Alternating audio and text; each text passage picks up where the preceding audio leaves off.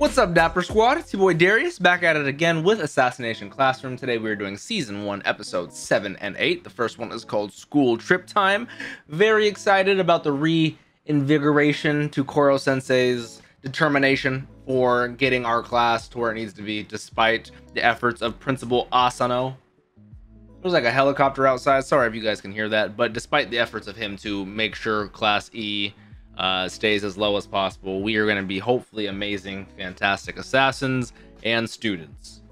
The helicopter is so loud, but hopefully you guys are excited. If you are, please leave a like. Let me know your thoughts in the comments down below. Don't forget to check out that Patreon for early access and full uncut length to up to 4 episodes ahead or 1 week.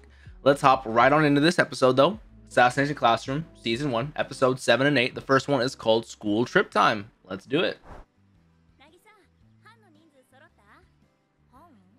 Yeah, what groups are we talking about? Yep, okay, class trip.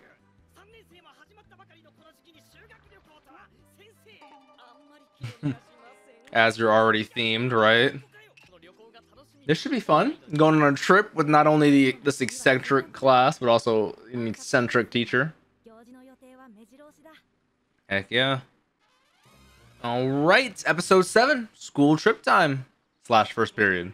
2-night school trip to Kyoto.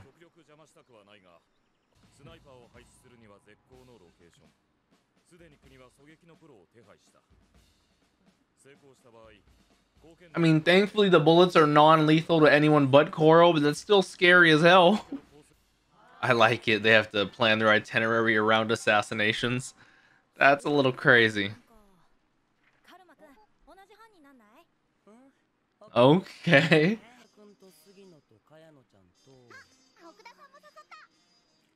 Oh, Okuda. So we're starting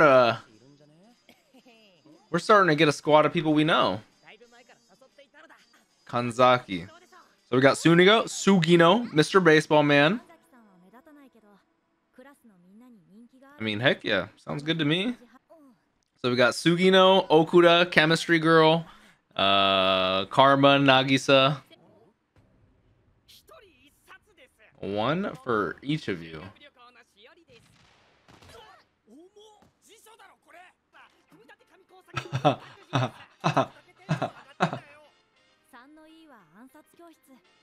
The only one of the squad so far that don't have their names is the green-haired girl, but I like her. She's cool so far. I can't wait till I go to Japan one day. I'm hoping 2023. Of course. That's fucked up. This is the one benefit about being an Art Miss Arena.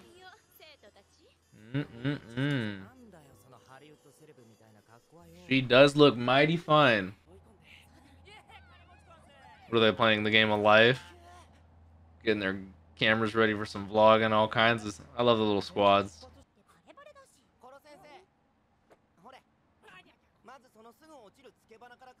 That droopy nose of yours. Okay. No, that is a great talent. Sugaya. True. Now, who might this be? Oh, God. And now we're in Tokyo Revengers. Completely different show. And, of course, they sleight of hand swiped that out of their pockets. This is literally like a gang in Tokyo Revengers.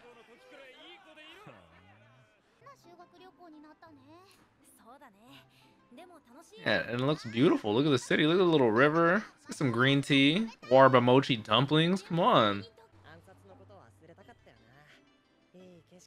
I know. Look at that. That's what I can't wait to come here.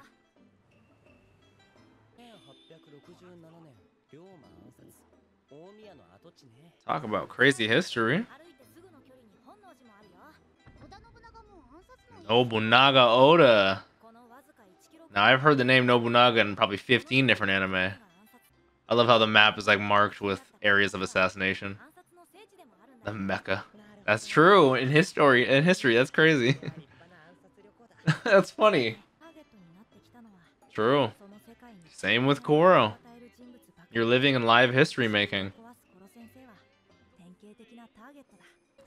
feel like me, honestly, with like COVID and all that. I feel like I'm living through history during certain things, you know.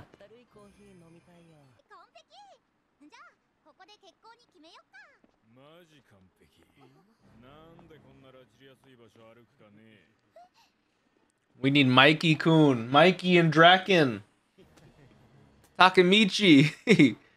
I wonder if Nagisa is going to be able to intimidate Bloodlust his way out of this. Karma's here as well. Forgot about that. I didn't forget about that, but I'm just now taking into account. Karma might do some karma things. Look at his face.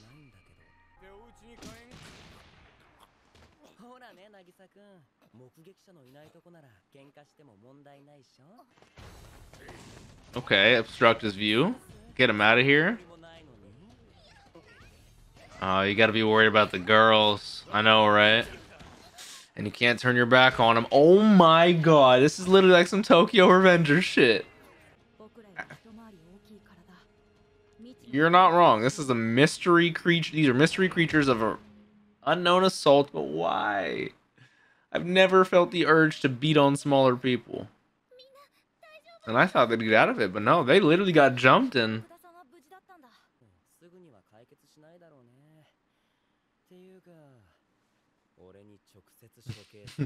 Look at that vein in his forehead. It's rare to get over on Karma like this. Do they have Kanzaki? And green-haired girl that don't have her name yet?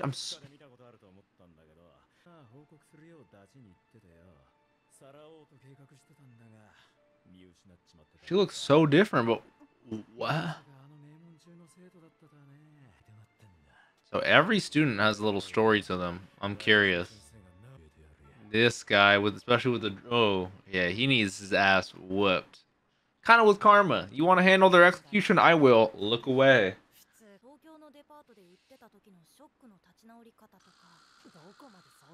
Hey, it's Koro. He thought of everything.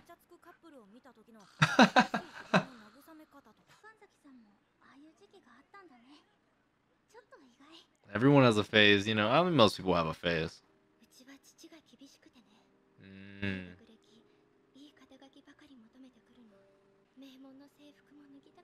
Yeah, you feel like you'd fit in, have a whole different persona. I bet you was freeing for her. I get it.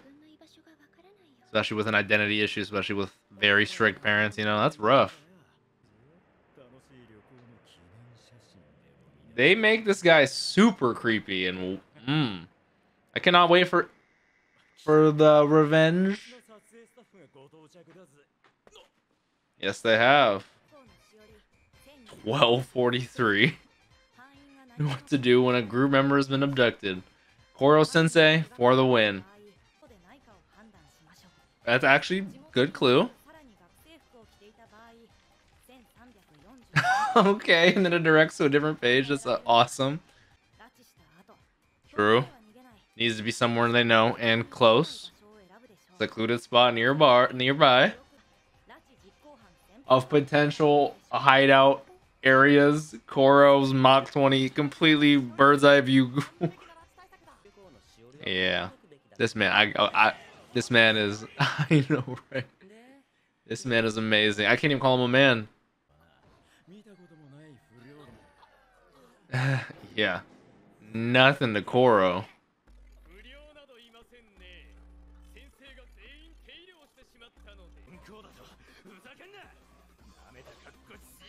Okay, Jack Daniels bottle for the stabbing.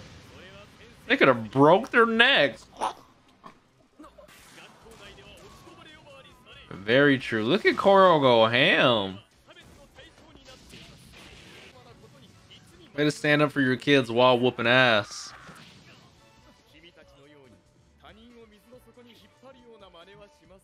Damn. Yeah, they're not elitist at all. It's the first time someone of an older and adult someone has genuinely showed that they've cared about Kanzaki, you know. Showed interest and want the best for them. The guidebooks too. I'm surprised that didn't kill them.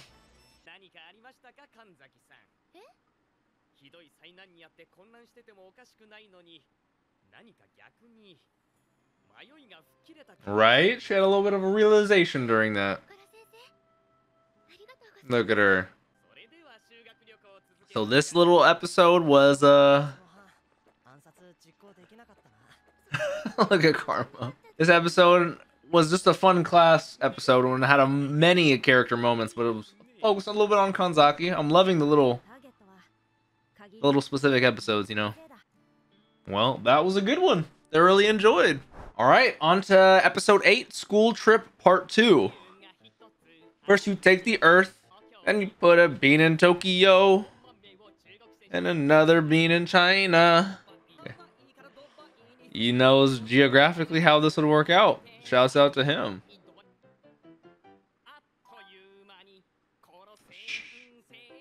Koro Sensei! That was kind of fire. Fuck with that. All right, episode 8, School Trip Time, second period. Or is this one of the sharpshooters? Is this, yep. Red Eye. I'm an assassin, a sniper. That would be a beautiful sightseeing little train trip right there. The Hozu River Bridge. Brief stop.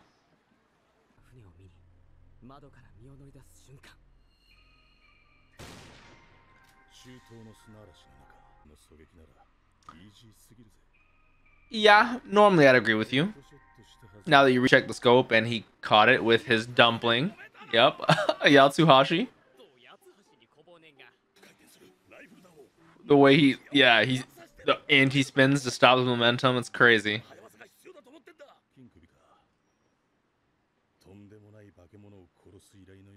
I like his voice actor, I can't lie.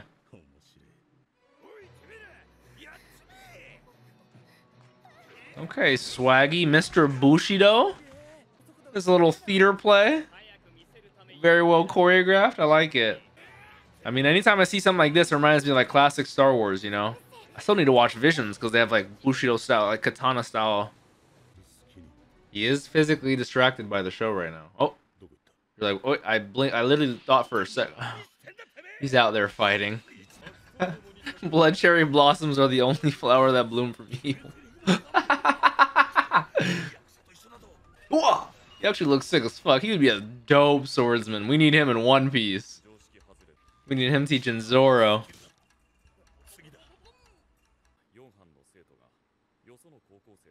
So this is what was going on during their kidnapping ordeal, and so that's when Korra went off to go save them. So that's why he was working with the other groups. This guy had a whole life realization trying to kill the unkillable in the 8 years I've been an assassin. See? So this guy, he's going through it right now. Identity crisis. Red Eye. I kind of like how he got his name.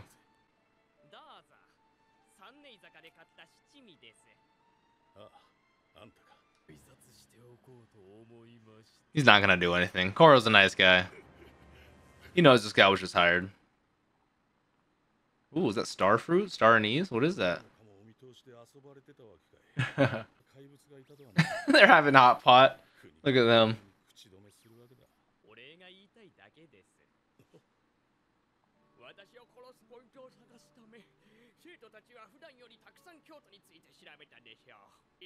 They probably did do a lot of yeah, I mean, they did know their history. They were spitting facts and a whole bunch of stuff earlier. You know what? They probably learned more during the school trip. Yeah, they probably learned more doing this, trying to go for assassinations, than they ever would have any other trip. Look at him, made them a little bull.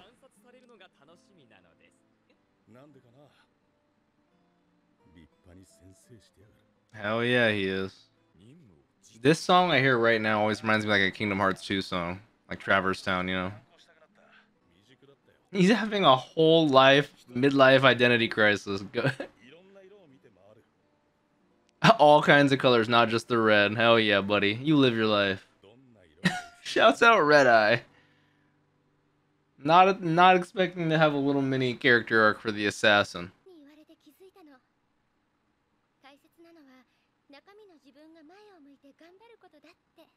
I like that. Some self-confidence, self-reassuring. Kaya, no, that's green hair's girl. The name. Okay, I gotta get her down.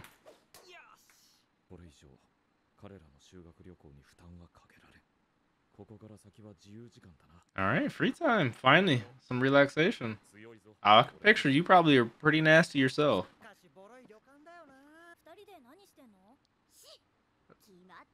Okay, peepers. It's rare in a show to see the women peeping. I know, right?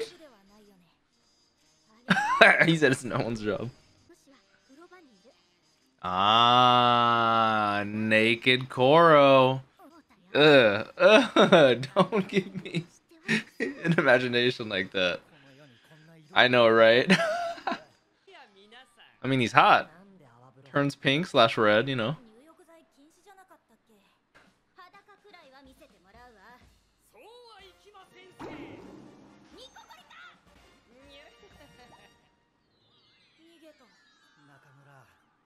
Oh, jellied broth?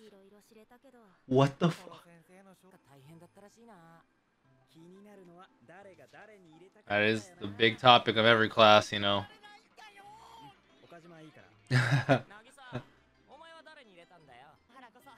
I would not be surprised if Nagisa wasn't interested in women.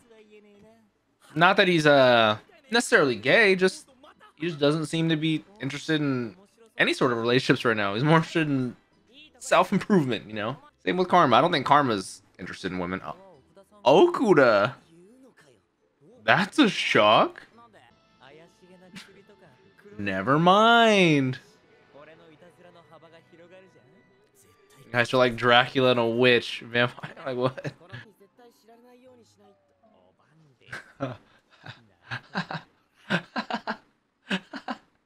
Coral's so as if they didn't see him at all. Loves gossip. I could see him loving gossip. Hell yeah.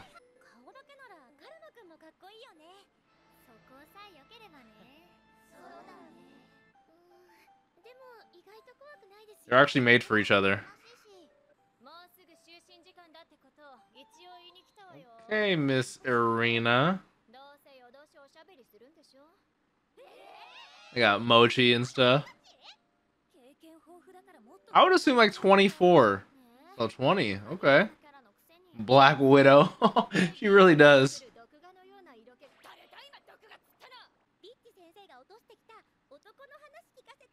They're having the real girl talk.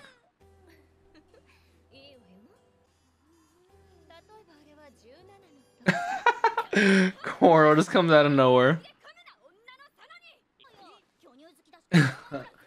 Yeah, tell us about that girl that we saw in episode 1 or 2. Come on.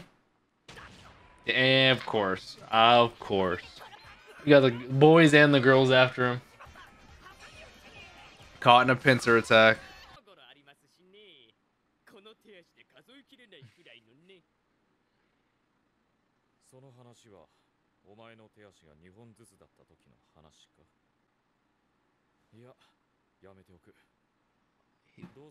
Did he used to be a human?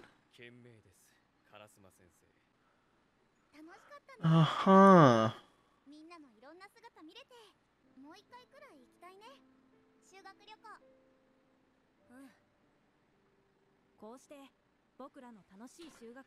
For a 2-episode, 2-part little school trip, that was mad fun.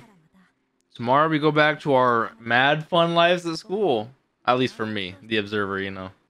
Like I said, way to close the curtain on that. That was well done. All right, post-credit scene.